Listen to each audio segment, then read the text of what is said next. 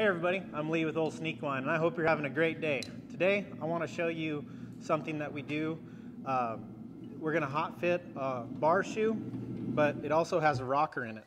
So I think it's important to have an even heat. A lot of times if your forge isn't hot, it'll have hot spots in it under the jets. So what I like to do is overheat it like that, then just set it on the anvil, and you can tell it's got a rocker in it right there. So I just set the rocker over. Now I'm going to go trim the foot. And hopefully my timing is correct, but I don't want it too hot, but I want it even. So first thing I do is this horse, we trim it. It's got a real wonky foot and a crooked leg, and you can see this medial heel is pushed up right here. So if you look down the foot,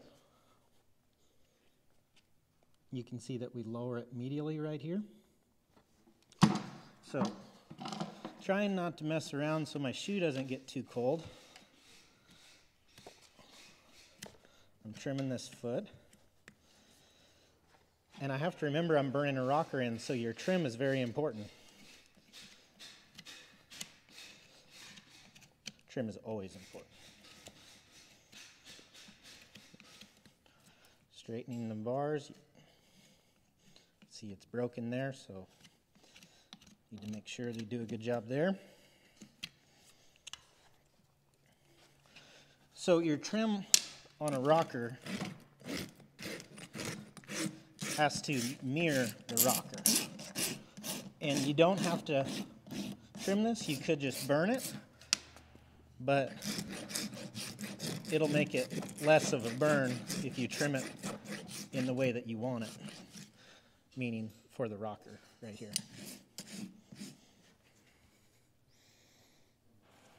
Need to lower it medially a little bit more.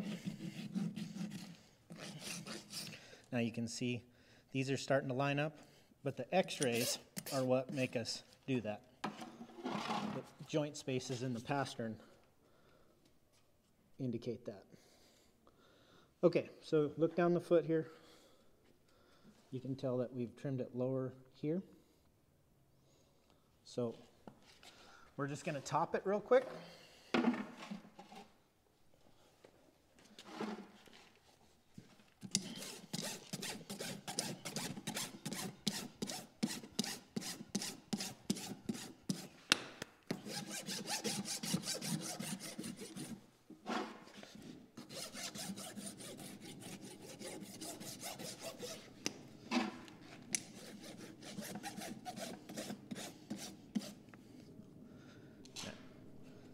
That's what I'm looking for when I'm topping. I just want it straight.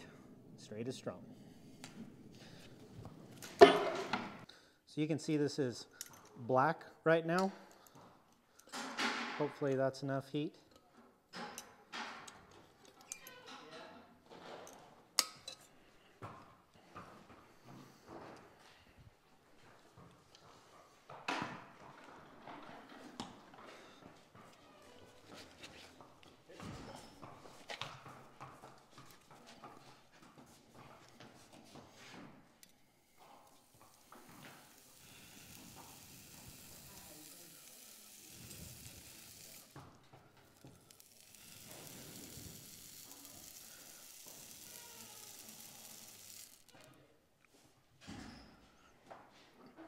So you can see it's not burnt there, but it is the rest of the shoe. So the whole idea of this is to get good wall contact all the way around.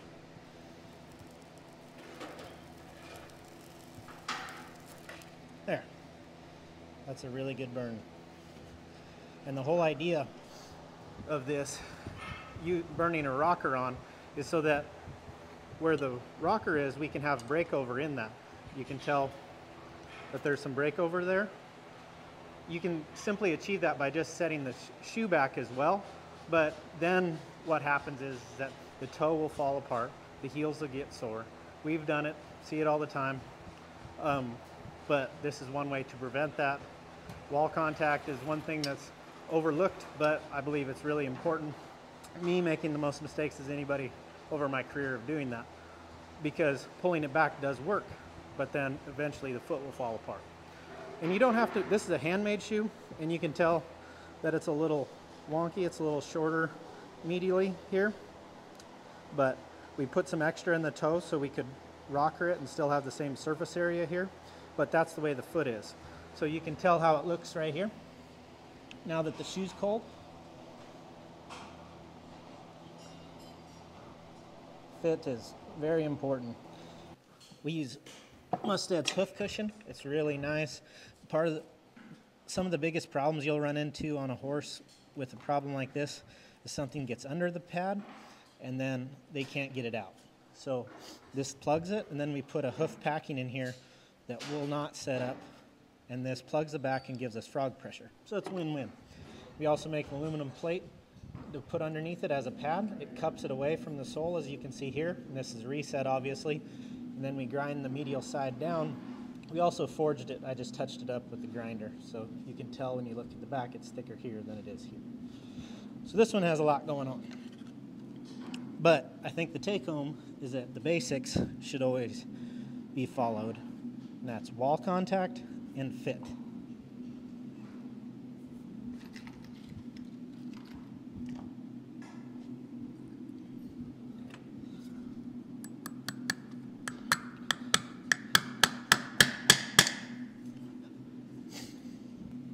Need to set it down and watch the back half of the foot right here, how it squirts out.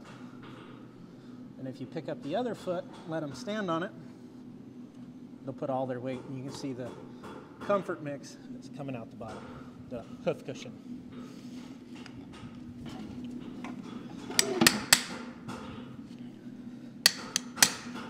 I like to use the Musted slider nails on this horse. This is a small foot, and I don't want to be very invasive to the wall.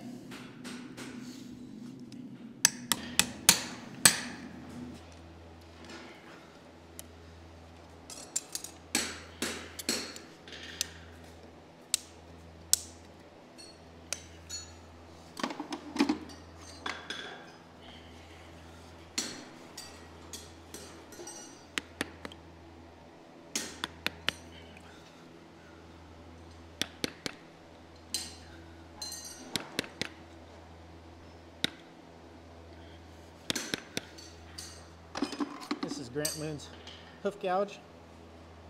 It's really nice. It's different than a rasp because it makes just a little ice cream type scoop right here, as you can see. So, helps you have a stronger clinch, but even without rasping it, it doesn't hurt your fingers at all. And another thing you can notice is that I've got nice nails that are right above my old nails. That's very ideal. But over here, I got into some old nail holes. I don't have a problem with that. It's not as nice of a nail line as, say, this would be very ideal. This is not, but I don't like to make as many holes. I don't like to make a lot of holes, I should say.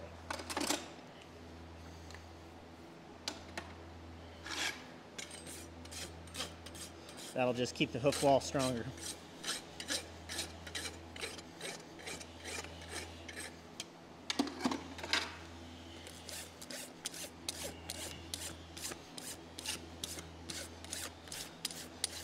When you're shoeing in this manner, when you're not pulling the shoe back, you shouldn't have to do a lot of dressing to the hoof wall. It should just be a light cleanup like that. An aluminum pad, a little bit. But other than that, your kind of goal is a perimeter fit. And you come in with a sand block, make it look nice. And we use Hoof Shield as just a sealant. Yes, it makes it look pretty, but also puts a light.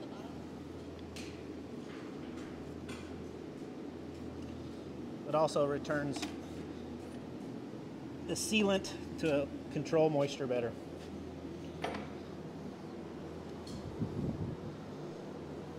Come look at the bottom, Leah.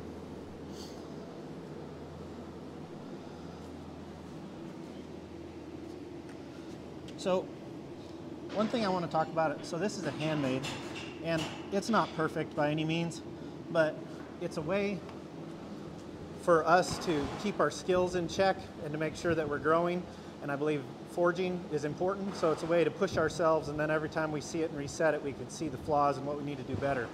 We weld a lot in, and I think there's nothing wrong with that. I don't believe the horse knows the difference. But when you're forging and making them periodically, it makes you better. And if you can afford to do that in your business on every horse, good for you. But if you can't, just try working it in and eventually keep doing more and more.